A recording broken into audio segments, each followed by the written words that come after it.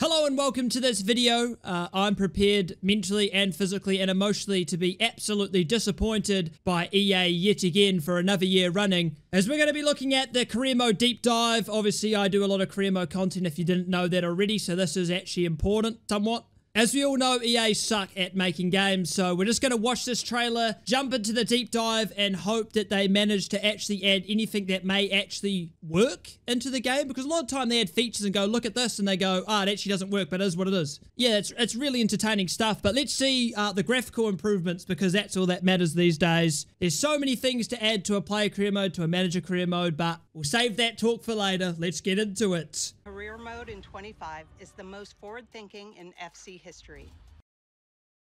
Wow. Do you want a standing ovation? It's the second FC ever, and also you say that every year. I can't wait to see that major innovations you've created. Real women's football to career. Now that's cool. Women's football's cool. Thanks, I rate that. Let's get it world with live start points. This is the biggest update we've added to career in years. In FC 25, you can experience the drama of any team's real-world season. Pick up from where a team or players left off that week, and you'll have to deal with the related league standings, fixtures, injuries, and transfers. I mean, that's cool, but I don't care. You know, it's like one of those things that you sort of just chuck in and go, yeah, you could start a career with the real-life standings now. It's like, oh, that's pretty cool. It's not a feature. That's not saying it's going to revolutionize the game. Like, that's just cool, we can start from different points. Amazing. I'm probably going to use that once. FC IQ, who doesn't love it? Honestly, at this point with press conferences, couldn't care less. Actually couldn't care. I mean, in the day, if it works, it'll be cool, but I just don't believe it will. So we'll have to wait and see, I guess. We're expanding the list of countries that you... Whoa, no way. So they added something that mods could do for about 6 years, which is just scout in any country. Revolutionizing the game here, EA. can send youth scouts to. Okay, so yes, this is one of the few things I have seen in Youth Academy games. It's not a Youth Academy game, it's a 5v5 piss take. I think this is stupid. Like, if you want to add a 5v5 mode, play Volta, it's literally exactly that. I think this is utterly stupid. I'm going to be honest. How I envision Youth Academy should be is a Youth Academy. 11v11. You've got under 21s, under 18s, they play in their own league. You can watch them play, or you can just see how they're performing, how they're growing. This is stupid. I'm never going to use this once. For me, it's all about realism as much as possible for a lot of career modes, because without realism, the replayability sucks. And then that's the main issue with FC 24. It's the main issue with FIFA for so long. The replayability is awful. You play one career, you're thinking, oh, I kind of done everything I wanted. There's no sort of enjoyment redoing career modes constantly. That's why I basically never play manager mode, because it's the same shit every time regardless of what team you pick. That's why player career mode is so much better, because, you know, you can be more creative with what happens. And that's the difference between FM and FC24. FM, you can load in every time. You can play the same team. You could do a same save, and it would be different every time. But this is just... I mean, this is, again, it's one of those things where it's like... It's the same as sort of joining in mid-season type stuff. It's a cool addition, but it's not something to be flexing. Because again, this is going to die very quickly. Social media's here. Oh, about bloody time. I don't have to make it every episode. Fantastic. With their next important decision. And of course, we've upped social I'm going to be honest, that looks worse in my opinion than previous years. Yeah, let's jump into the deep dive, because that was underwhelming as usual. Now, there may be things that you saw in that video that you were like, that's amazing, that's cool. You know, if you're going to enjoy it, that's the main thing. For me, personally, I'm a lot more critical. You know, I've played FC 24 and FIFAs for God knows how long. And a lot of the time, I really struggle with just trying to, like, not get bored of it, or not sort of just want to break the game, because it's just boring. And these additions that I'm seeing right now can maybe spark a little bit for the first time you play a career, or maybe the second time, a little bit. But again, it's not going to give me anything. Maybe it'll give me some unique ideas, but you could already do it. You could already make a career with David Beckham. People make player faces 24/7. Now, obviously on console it's different, but for me playing mods on PC, I could get David Beckham's face, put it on a youngster, and play his career. Like, I could do that, and it wouldn't take that much effort. So for this stuff, it doesn't really do anything for me. But let's just read through it and see what other information we have here. So obviously the live start points, as we saw, all new to both manager and player career modes. Live start points bring close to favourite clubs and leagues. They only live out the biggest storylines from the real world during the 24-25 season. Again, probably never going to use this, maybe once. Women's manager career, I don't think I'll be touching that maybe I will, but I probably won't. Player career woman, maybe, might give it a go, but manager mode, probably not. Obviously, FC, IQ, and career mode, they say every year, oh, the AI's smarter, oh, the tactics are smarter, this, that, and the third, and it never changes anything. The tactics basically have no influence in career mode because the AI sucks and it's easy to win comfortably. So if I do play as like a Man City and I'm playing against a bloody, I don't know, like a Bournemouth or something like that, and they go, hey, we're away at the Etihad, we're going to play super counter-attacking football, we're going to be very defensively secure, and it makes it a bit harder for me, cool. But in reality, if you play Man City in this game, they play the same football every time, and they're so shit when you attack them with counters. Like, Man City are easy to play than, like, mid-table Premier League teams. Because Man City are so offensive, and the game can't understand how they defend, and you can just counter them with pace. But I hope it works, because then maybe the career modes won't be as boring. Like, I did this career mode once for Southampton when we were battling relegation. I made with mods a save where the leagues were up to date and the fixtures were the same, and it was cool. So obviously this has a purpose, but it's not something that again, it's not a feature. It's something nice that you've added to the game, but it's not something to be proud of. It is so utterly basic. It's not something that really will be used all that much, especially for me. In terms of FC IQ, it's basically just FM, but will it work is an entirely different question, because a lot of the time, as I've said in the past, they've said we've added things and they've not worked. I can't remember if it was FIFA 22 or FIFA 23. They released a game saying the AI is smarter with their team selections, and it completely didn't work, and all the AI teams, like if you played Man City or Arsenal or Liverpool or whatever, they all played their B team because they assumed that you were shit because you were a low Premier League table, and then they'd get relegated. But nah.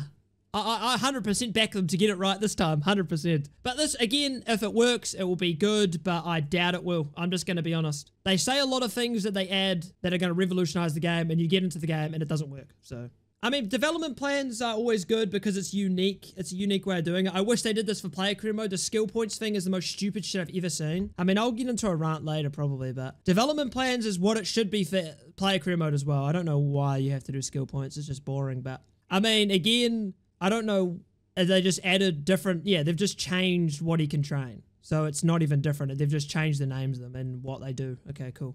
Obviously press conferences, again, I doubt that it's very deep in what they've done, because press conferences before were just so utterly basic. Every question's the same. And it just got boring. It was very obvious which answers would boost the morale, which wouldn't, and it was very dull in that regard. So we'll see how it goes. I'll probably always skip them anyway. Youth Academy, as I said before, well done. You can now scout every nation. Believe it or not, you could do it with mods for about 6 years. It's not exactly something I would flex again. It's ridiculous how it wasn't in the game in the first place. Like, it's just shocking. Scouting specific positions is good. Again, I think they did that last year a bit. Probably you can scout with the, with a half wing or shadow striker as it shows. You can probably do it like that. And that's a good addition, even though it wasn't that accurate, but it is what it is. It's better than sort of having to wait and hope you get a striker and eventually they come and they're 42 rated. And obviously the Youth Academy thing, again, I think is utterly stupid. I'm never going to use it once. It's just like, you could have done this, but with 11v11. You know? Like, I just don't understand why you just wouldn't do it with 11v11. It doesn't make sense to me. Like, you're already doing a sort of mini tournament for the Youth Academy, which is fine, but why 5v5? Why not just an 11v11? I don't understand. And again, it's like, well, if you're going to do tournaments for Youth Academy, just make a league. Just make a league for the Youth Academy. Because in reality, if that was the case and they made a league, they had the Premier League 2, which is like in real life. They had the teams in there and they played in there. You had a squad of 16 or 18 or whatever youth players in there. Am I going to play the games? No. But at least it'll give me stats, it'll give me performances, it'll show me who's growing well, who's doing well, maybe, oh, he's in great form, he's playing well in the Youth Academy, he's got high potential, I'll bring him into the first team and give him some games. Like those sort of things. But it's pointless to do these tournaments, in my opinion, because I'm not ever going to use them. Ever. I think it is just dumb. Youth players will now look younger and you'll be able to see them physically grow during their development. Cool. A nice little change there. It's nice because obviously having a beard at 15 is a bit dodgy. Alright, so customization. They did show this a little bit and I was intrigued by it because this is actually quite huge for gameplay stuff because a lot of the time the default gameplay is absolutely horrid and unplayable. So for me, I use gameplay mods. I use sliders when the gameplay mods aren't available because obviously mods take a few months to be made. So this will be interesting for me. More satisfying goals maybe. You score a nice goal will be more satisfying. Maybe the AI would actually cause a lot of challenges and maybe have to change your tactics once in a lifetime because typically you just have a tactic, You have your players, doesn't matter who you play, you'll probably win anyway because AI isn't very smart. But hey, maybe this is it. Maybe this is the turn of the century here. Relates to giving players different choices with respect to gameplay balancing, which is good because Jesus, the default is shit. Players can toggle between a realistic setting, which would lock the gameplay sliders to values closer to current real-life football. Yeah, I doubt that. Now, that could be good if it works. Again, everything that happens with EA, you got to just take it with a grain of salt because it's a good chance it won't work how they're suggesting it will. Gameplay is very personalized, right? Some people like certain types of gameplay. Some people like other different types of gameplay. So the more options you have of gameplay is better because you can sort of maybe find one that fits how you want to play the game more, which is good. So I like this ad. This is a good ad. Training plan, recovery rates down. Finally. Oh my God. You know what I hate about manager mode when I did it was that no one was ever tired. Like I'd have to force them to train way more so that they would be tired. So I'd be forced to make subs. I'd be forced to rotate the team. It got so boring. They've already had the financial stuff. I don't know why they're talking about shit they already had. Like you could already boost your finances from the start. Settings such as match settings, gameplay simulation settings can be still modified mid-save. I'd hope so. Like what? The fact you even had to set that is concerning. Of course you should be able to change your settings mid-save. That is ridiculous. And you do not require you to start new. If you did, that would be the worst thing ever created. Hey, start a career mode. But you've gotten better at the game as you've gone on. But you can't change the difficulty. You can't change the settings. Jesus Christ. So obviously social media is a big one. I hate making social media stuff for my player career modes. It's really time consuming. It is annoying. Because it just doesn't fit into the game, if you know what I mean. It's sort of, the immersion's a bit difficult to keep, but I love this. Hope it works well, because that would be fantastic. That would be really good for player career modes as well, so I'm happy about this. It's been a while that it's been rumored that social media was coming, so I'm glad it's finally here. I think this looks dumb. I'm gonna be, I don't like this at all. I think it just looks clunky. I think it looked better in the last one.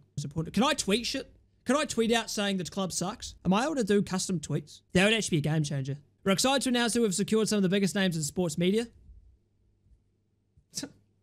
What's going on here? Where am I? I mean, some images here. They look all right. I mean, as long as it's sort of like, there's a lot of things that could happen in terms of types of posts. If there's a lot of types of posts, so it never really feels like it's the same shit over and over again, like it is on the news tile for previous editions, then it may be good. So obviously player career mode with icons and FC 25 player career mode, you can now play with some of the greatest names in football history, blah, blah, blah. Don't care, to be honest. The free paths. Wow, creative. Free. You couldn't think of any more than free. Okay, it's not exactly like you're doing much here. Fine, whatever. But again, you're 23. Your career's basically over. You're one ACL away from fucking retiring. Honestly. I think, like, these origin stories, there's a lot of potential with them, but it's like, I'm not going to be doing this. I'm just not, to be honest. I don't typically like even making my player through the career mode because, again, you have to do skill points, and it's just so boring. Hey, do you know what happens? Oh, you play a game. I'm level 2 now. Oh, look at me. I got 5+ speed. Oh, excellent, bud. If you have your own story idea for your career, you can follow your own dreams and set up your starting condition as part of the custom start. Oh! How much customization? How much? You'll be able to set your... Hold on, this changed everything. Hold on. Hold on a second. Hold your horses. Wait a second. You'll be able to set up your age. My whole argument's gone. Skill level as well as personality type. If you want to start... Oh, hold on. Let's get locked in here. Wait, hold on. This game should be good. If you want to set up a young player with average skill but an undying love for your hometown club, an experienced player with all the skills who is a true maverick, or anything in between, custom start enables you to create your own story. If you're happy starting from the traditional point of a young player that you can develop and mold, you can select the clean slate option and see where it takes you. Whichever way you want to start your career mode, just remember that once selected that... Ooh. You know, that's given me a bit of hope now. I'm not going to lie. The customization, obviously, they don't really specify how much you can customize. Like, is there a lot of options? Or just sort of like, oh, you can do this sort of making a comeback in your career, but you're 19, you had 3 ACLs at 15 or something, right? But that's interesting. That is interesting. That has given me a little bit more hope for a player career mode through that, to be honest. I've talked so much shit about how, like, I wouldn't start a career mode at 27, but now you may be able to do exactly that type of career mode at 20, at 19, at 18, at 17, which would be interesting. Okay, that could be good. It will be a miracle if I play a manager career mode for more than 2 seasons, because it is boring. But let's just hope that FC IQ makes it better and the gameplay is improved. That's about all I've got for you. If those things are, if FCIQ isn't as good as what they're really trying to push, that it's a game changer, and the gameplay isn't that much better than FC24, it's just gonna die again. But that's going to be this video done. There's a couple positive things, couple things that I just feel like as soon as you load the game aren't just going to work. So we'll see how it goes when obviously it releases in like a month and a half, 6 weeks, 5 weeks, or whenever it is. And we'll see how it goes. Let me know your thoughts in the comments. What you liked about it, what you've hated, what you think they should improve on, which the list would be endless, but it is what it is. I mean, I have so many ideas in my mind, which wouldn't be all that difficult to implement, but it is what it is. But I hope you all enjoyed. Like, subscribe if you did, and I'll see you boys in the future.